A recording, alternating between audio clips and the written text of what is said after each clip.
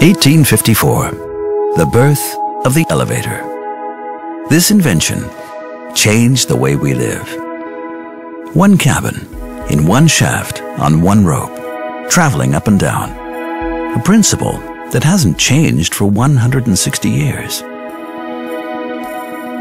2003, the twin elevator changed the industry.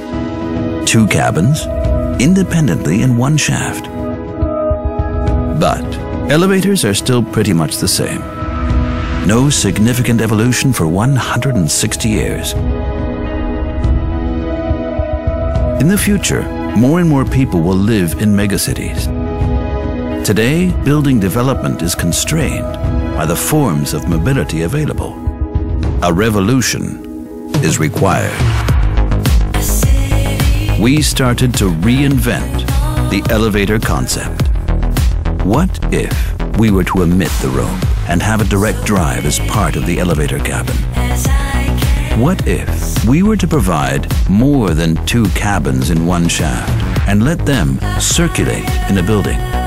What if we were to invent a groundbreaking system enabling the cabin to move not only vertically but also horizontally?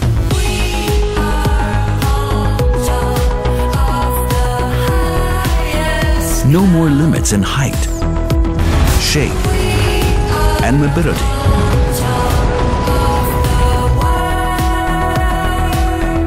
There are multiple possibilities.